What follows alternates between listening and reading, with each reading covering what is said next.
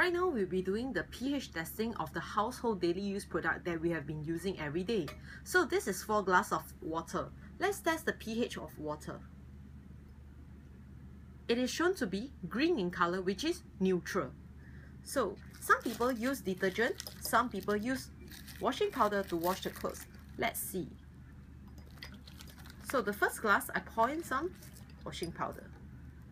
And some people use bleach for whitening of their clothes. And some people use this to wash their toilet.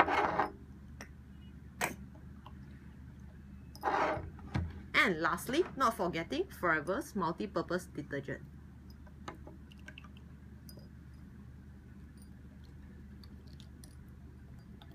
So firstly, we will test the pH of washing powder. So it is shown to be alkaline. And how about for bleach? It is even more alkaline. If you have very good fabric or if you have allergic skin, if all these things get intact with your skin, it will actually cause even more problems. And it will actually damage the fabric. So how about the toilet cleaner? It is very acidic. And lastly, we will test for our MPD.